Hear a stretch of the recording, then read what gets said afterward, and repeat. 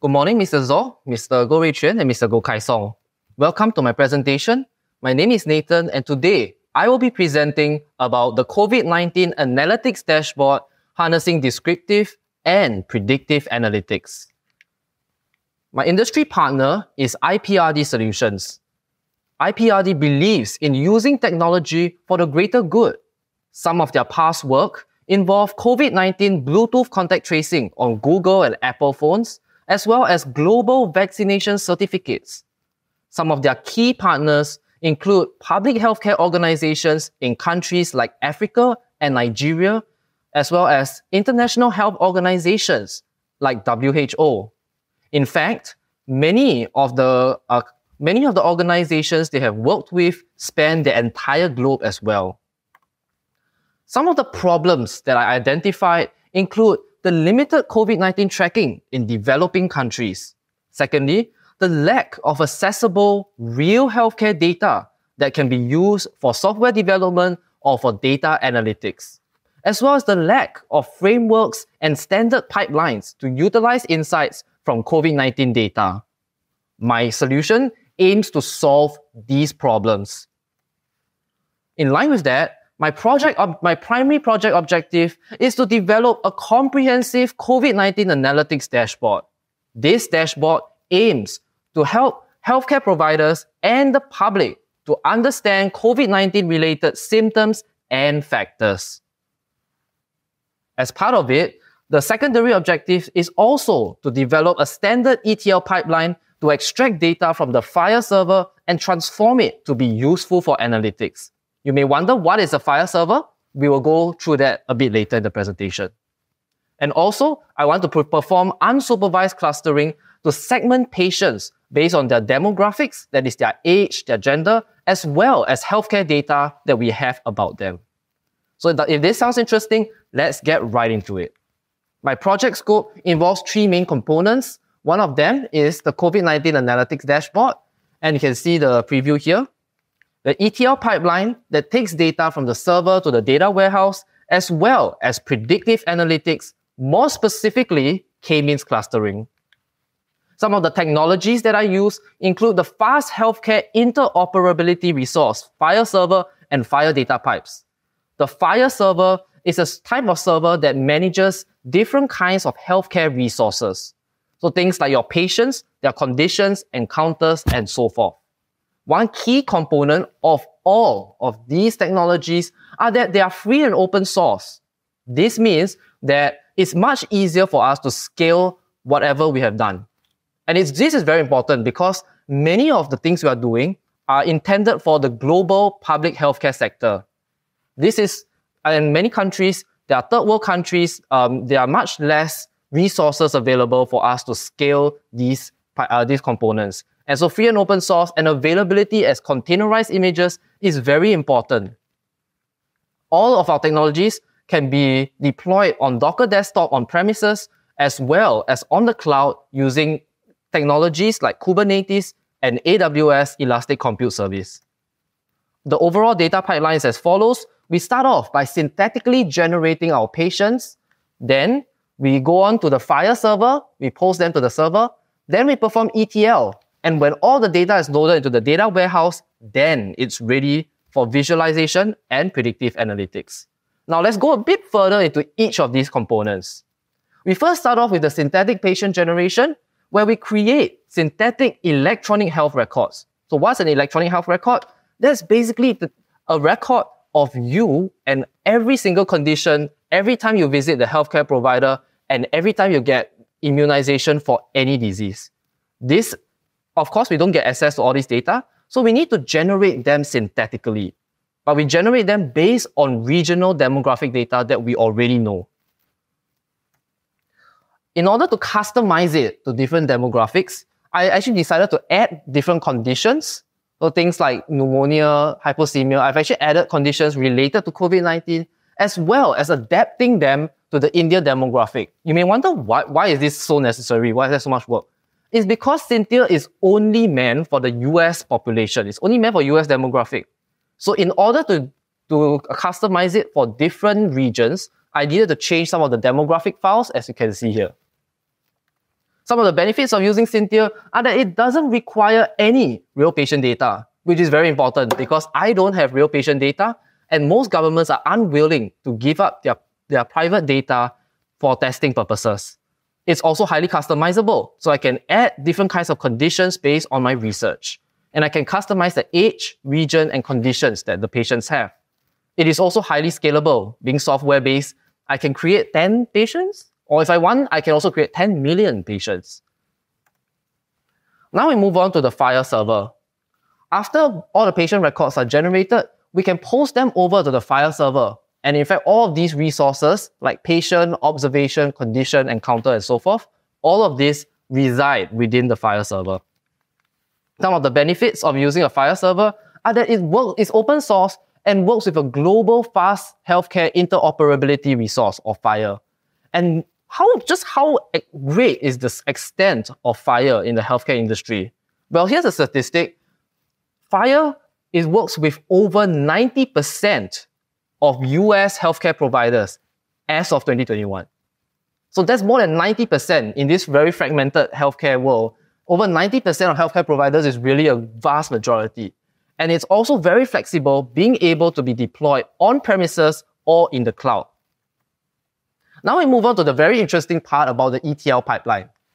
So my ETL pipeline takes the data from the FHIR server, transforms it, and loads it into the Apache Hive data warehouse. And the ETL pipeline involves two major components: the FHIR data pipes, as you can see here, and PySpark. So in the FHIR server, resources are stored as JSON files. And as we know with JSON files, they are very deeply nested. So FHIR data pipe has inbuilt mapping, and it can take all of those resources and make it into a tabular format, which makes it much more easy for analysis and for transformation. So when it becomes tabular format, we put it into PySpark, where we can use Python and SQL. So this is some of the benefits. FHIR data pipe has inbuilt mapping to map all of the resources from the FHIR server to a tabular format. And PySpark is highly flexible because we use Python and SQL. Let's look at some of the tables, some examples of that. The nested table, as you can see here, this is one example of the procedures. You can see how nested this is. It has a lot of information, but it's all contained within many layers of nesting. It's very deeply nested, and that's very hard to deal with. But all this data is still important. So we use SQL within the PySpark to actually take out some of this information and put them into a single level table, which means one set of rows, one set of columns, much easier to analyze. But by doing so, by selecting what we need to map, we can actually use all the data that we need without dealing with the complexity of nested structures. Here's an example. Another example in PySpark. What do we do in PySpark? The resource tables, one example is the patient flat table. It has information like name, gender, age, and location. Okay, that's fine. But all of these resource tables exist as different tables. So we have a patient table, we have a condition table, we have an encounter table. We have many different tables, and that's a little bit difficult to do for visualization. So what we do is we have a consolidated view as well. Using SQL, we join most of these together with different subqueries and put them into one giant consolidated table. Has all the information based on the patients, their conditions, encounters, immunization, and location. Why do we need this? That's because it's much easier to do visualization and to do predictive analytics based on a single data set that's already been joined. But all of these resource tables are still available for us to query as well. So at this point in our pipeline, we have taken the FHIR resources, we have performed ETL on it, and the data is ready, so it's loaded into the Hive data warehouse. And from the Hive data warehouse, it is ready for visualization and predictive analytics. So for data visualization, I've chosen to use Apache Superset. Why do I use Apache Superset? That's because it's a free and open source visualization tool used by the biggest companies in the world like Tesla and OpenTable. It is highly scalable and uses a cloud-native framework, meaning that it's easy to deploy on different cloud services. So at this point, let's look at the data visualization in my COVID-19 analytics dashboard. So this is a dashboard. It starts off with an introduction and two big number charts to showcase the most important metrics like number of cases and the vaccination rate, both of which are very important. Then we can go on to number of cases where we see a line chart and a world map that helps us to compare the number of cases across different regions in the world. I would just like to share some of the takeaways that I have noticed. Notice this group bar chart over here. You notice that for the young people, 10 to 19, all the way to around 50 to 59, the number of COVID cases, or rather the percentage of people who get COVID, is significantly lower for those who are fully vaccinated. You can see this trend for young people and for middle-aged people. This means that it is very advantageous for them to get vaccinated so that they can get immunity to COVID-19. In the symptoms and recovery section, we notice some of the most common conditions that we get: fever, cough, loss of taste, fatigue, and sputum finding. So these are the most common, and that we all know that. But notice the line chart. It is fairly consistent. When things increase, the number of COVID cases increase, all of the other conditions also increase proportionally. This means that among all of this time period, from early 2020 all the way to late 2021, where there's a lot of different COVID variants and so forth, the symptoms still is pretty consistent across the entire time range. This is quite interesting. That means that COVID symptoms tend to be quite consistent even across different variants and different time periods. We also notice that the time to recover, it averages around 20 to 22 days across all of the symptoms. This means that people who have fall ill with COVID-19 should try to stay home for at least 3 days, or for at least 3 weeks. In the hospital visit section, notice something interesting. The symptom detected increases from October to the 2020 to around February 2021. And this is also consistent for the orange line over here for quarantine. So for both symptom detected and quarantine, it increases quite a lot. Notice the green line though, the vaccination line. Notice how the vaccination line increases also very sharply, but it increases about 3 months later, starting from January 2021. This shows the importance of public awareness. When people are aware there's a lot of COVID cases happening, they're much more willing to get vaccinated and take preventive measures because they know this is a real thing. This is something that they need to be aware of. Yep. Okay, now we'll move on to the next section, which is the past disorders. Notice that most of the disorders are respiratory in nature, with 68% of individuals. So you notice that pneumonia, hypoxemia, and acute respiratory failure are some of the most common disorders among COVID patients. This means that patients who have past respiratory conditions should be more careful about contracting COVID-19 as they are much more likely to do so. Now we can move on to the next section on predictive analytics. So the predictive analytics section, I've chosen to do unsupervised learning, more specifically K-means clustering. The aim is to segment patients by their demographics, like their age and gender, as well as past healthcare data, which is their conditions, immunizations, and so forth. The goal is that we want to discover patterns in these clusters. And from these patterns, this can inform healthcare providers to perform better targeted healthcare strategies and to develop them for their patients. In order to do that, first we need to understand the comparison between different clusters. So I've made 3 clusters from the K-means clustering, and I've compared them with different charts. For example, this radar chart over here compares the characteristics by looking at their means of each of the clusters. Now, then I also plotted a 100% stack bar plot for the COVID-19, the chances of getting COVID-19, as well as a violin plot to understand their age distribution. Then, I've also gone on to create a shared summary plot for each of the clusters. So we understand what is the most important feature that contributes to the prediction for each cluster.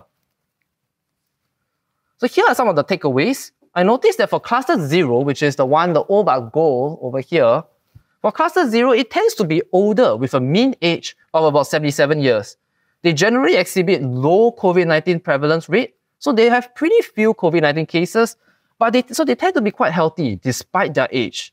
This highlights that they tend to actually have good healthcare management strategies, and they tend to not fall sick so often.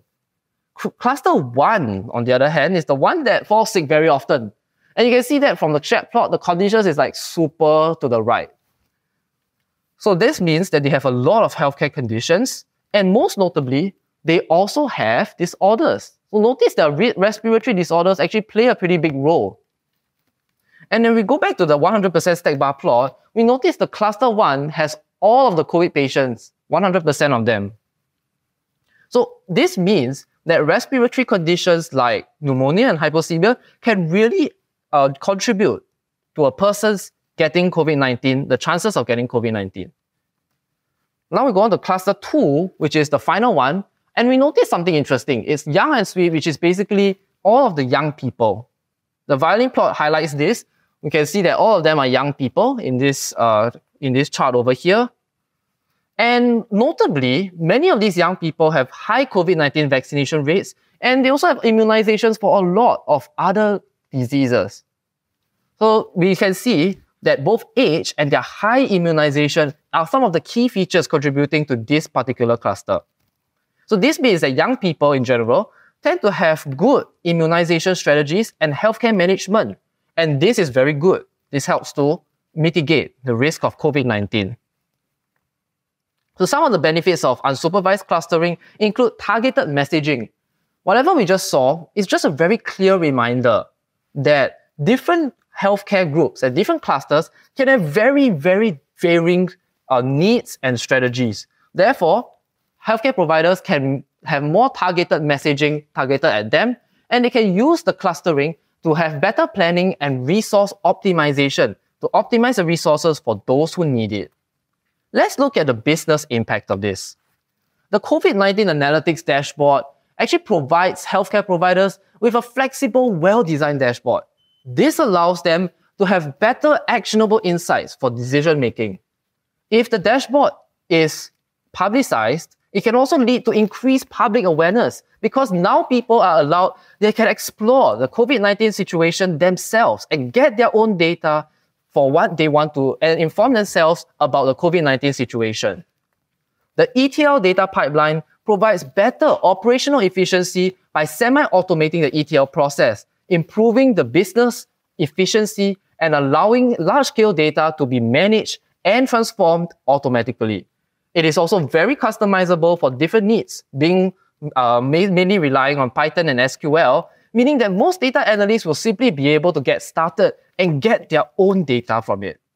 Predictive analytics helps healthcare providers to form tailored healthcare strategies. And one example would be COVID-19 vaccination ads. Or for example, for the cluster that get sick very often, they can send them leaflets or emails encouraging them to get vaccinated or even to get a booster vaccine if they've already gotten their original one. So next, we'll go on to scalability and maintainability of this project. This project has flexible deployment options as all of the components are open source and they come as containerized images. This means they can be easily deployed on premises and in the cloud. And testing has shown that cloud services can handle at-scale file servers. You may wonder, at what scale? Google Cloud has actually tested, and the file server works with up to 50 million patients, over 1 billion records. It is also easy to customize, and the ETL and ML workflows are done in Python and SQL. This enables data analysts to extract their own data for analysis. Future enhancements that I would like to make to this project include the exploration of cloud deployment. As mentioned, a lot of these can be easily deployed to the cloud. And to prepare the demographic data for different regions beyond US and India. Maybe I can try other countries as well. I would also like to develop more dashboards aimed at different audiences. This one is a general purpose one for both healthcare providers and the public. We can make different ones. One's targeted at healthcare professionals like doctors, one for higher management, maybe one for public. And I would like to explore different clustering and dimensionality reduction methods. For dimensioning reduction, there's t-SNE, and there's also clustering. There's others like hierarchical and dbScan.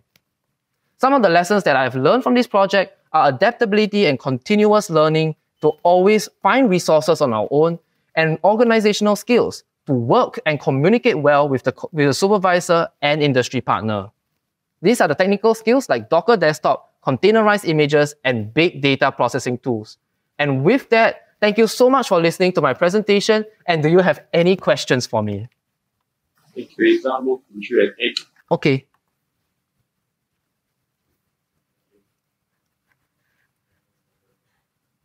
No worries. Can you just quickly show your live demo, the interactivity of the dashboard? Okay, sure. So for this dashboard, you'll notice that there are different sections. So Superset provides a web page-like interface. So you can see this is like a web page, and it can be hosted online. So people can just go on this website on their browser and interact with it. For example, can I just click India and...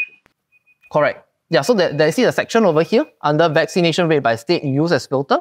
You can actually select different states. Oops.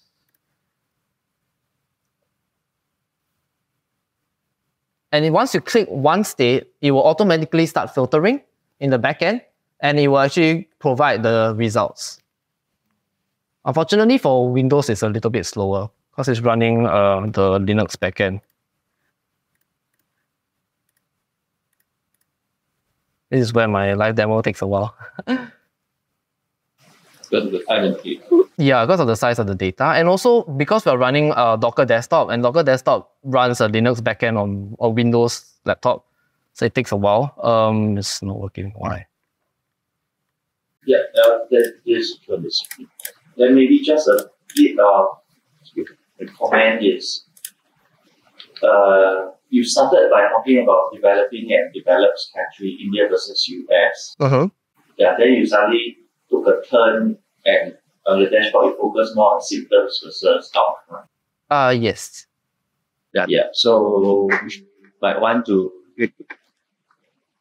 think about the storyline, especially for the PG. Okay. Make the storyline more consistent. Okay. I think the goal is actually really to compare different states. Between different states, what are the findings for each of these, and allow users to actually filter by all these findings so that they can actually get the overall view. So they can get an overall view of all of the countries combined, and also to be able to filter down by individual states and allow them to see what are the findings for each state by using the filter on the dashboard. Yeah. Okay, so I like how you use the radar chart to show the profile of the three clusters that you've got. Yeah. The slide 41, the one I already. I mean, that one is a bit confusing for me at least because the y-axis, on the horizontal axis, those features are different actually across the three clusters. So that part when people read it, you need to be careful to take out of that. Right? It would be good if let's say they are arranged the same. That becomes more like having the common marker and see the DNA for each of the clusters. I see. Yeah. So that part, this one I think one bit that can be improved for future reference. Okay, understand. Then I have a question about because when you talk about patterning and drawing the tables, yes, in my mind I was thinking that it probably will lead to some form of performance deterioration because essentially what you hang up with is a huge table. Everything gets slowed down by it. So I want to ask whether you notice that or not. Generally for my tables, what I've done is to create a consolidated table already. So instead of performing you're talking about the consolidated view, right? Just to clarify, this one. When I join everything together, then it leads to performance loss. So what I actually do to mitigate this is that in the ETL pipeline itself, I already create another table for it. So I join everything together, then I create another table, I write the query so that during the ETL process, it actually transforms all of these columns to the new table. So the new table doesn't need to read from all the original tables when it's actually performing the dashboard query. So this leads to much better performance because all of these tables, they are going to take quite long, but this is during the ETL process itself, not during the querying for the analysis or for visualization. So to add up on it too, just during the teachings, some panelists maybe from IT, so we will also want to use some technical terms like subquery. Oh, okay. So that to easier to understand how you on this. Okay, understand. Then, you mentioned semi-automatic ETL. Yes. In your concluding slide. So I'm just curious which part is the not automated. In fact, the only reason why I said semi-automated is that you got to click the button. You got to click the button. So for example, if I showcase it now, I can open up my Spark 3 server die. Yeah, so for example, something like this in Fire pipelines, to run the process, I just press run full. So I press the run full button and it runs the process. So that's the part that's not really automated right now. I have to press the run full button. And for the PySpark one, I just need to go to the Jupyter Notebook, press run all. So all of this actually can be automated if I run it on a cloud platform instead. So let's say if I put it on, if I set maybe PySpark on a Lambda function or ECS, Elastic Compute Service, I can set it to actually run on schedule instead. So instead of having to press that one button, I instead set it to run on schedule. That will make it fully automated instead of semi-automated. So what I'm seeing here now is built by Fire or built by the webpage? The Fire data pipes, so as the ETL pipeline has two components. It has the Fire data pipes, Fire data pipes, which is this one, and it has PySpark. So Fire data pipes is built by Fire. PySpark is just a framework that allows us to query and allow us to query the server, allow us to make different operations on the server. But PySpark, everything inside PySpark has to be coded in SQL and Python by me. So the Fire data pipes part is already done by Fire. PySpark is done by me. So for example, the web page just now is... This web page is Fire data pipes. So it's already created by Fire to map the resources. I just need to select what resources that I want, which is over here.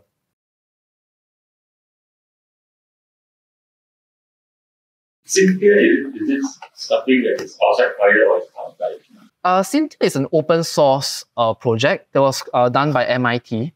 So Cynthia actually is outside of Fire, but it works with Fire resources. So it generates patients in Fire format. So if you want to look at this, I can show you the Cynthia, how it looks like on the back end. Let me see if I can zoom in a little bit. The zoom works. What is your assessment of the ability to give you realistic data? To a certain extent. In fact, that's the reason why in my dashboard currently, I actually put a notice at the top that says that, yeah, this is synthetically generated data. It will not be very accurate. So as written in my report, the data is, the most of the generation is actually based on a couple years ago data about COVID-19. So the regional data is all from a couple years ago. The way that they generate is based on trends that were in the past, which is why I didn't find it very appropriate to generate data. I think you noticed from my dashboard, I didn't generate up to 2024 because I felt that it really didn't represent, it would be quite misleading because we're using trends from the past to generate data in the present, and I don't think that's very realistic and I think that's not very good for us to mislead in that way. So that's why I think that Cynthia needs to be constantly updated, which is a challenge. Yeah.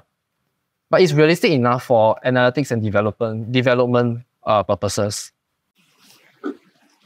Just a point, in your pop-up slide, you didn't mention about any challenges. So it's good to indicate some challenges we did forward. Okay. Yeah, to maybe instead of listening that to about to change it to challenges. Yeah, because I know that you struggle with those, but yeah.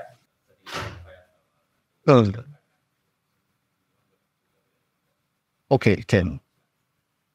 What happens to this project on this point? But I think I can hand it over to somebody. We're actually planning to showcase this project for TP Infotech Day. Yeah, I'm actually liaising with Mr. Zor and Mr.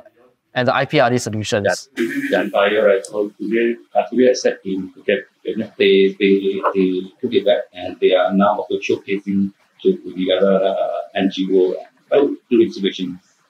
That is, you pass back the Dr. Cloud's agreement. I have not done so yet, but I'll be planning to do so for the purpose of the TP Infotech Day and also for them to showcase to their partners. So the Docker files is one thing that's good about Docker is that it's containerized. So we can easily, in fact, I've actually exported all of the Docker containers really. So they can be easily shared to other and deployed on other platforms. Yeah, such as other people's Docker desktop. Yeah. Thank you so much. Thank you. At this point, my laptop's fans are going really loud.